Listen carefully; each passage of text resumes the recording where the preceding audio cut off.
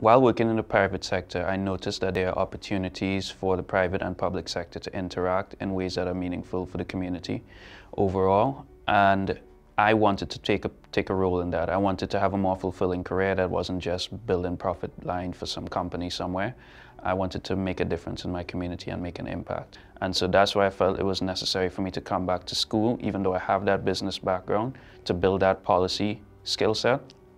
Policy analysis especially, taking that rigorous data-driven analytical approach to public policy that you'll hear every Harris student say all the time.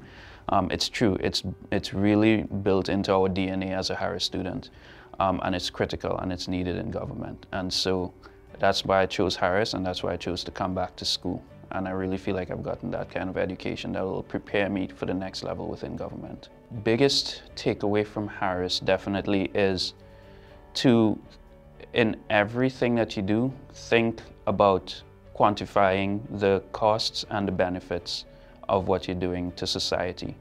Internalize your externalities and understand what it takes to get a group of people in a government or in a system to internalize their externalities, and what are the costs and benefits associated with that. And so I think that's really crucial to me, thinking about things through a quantifiable lens, everything.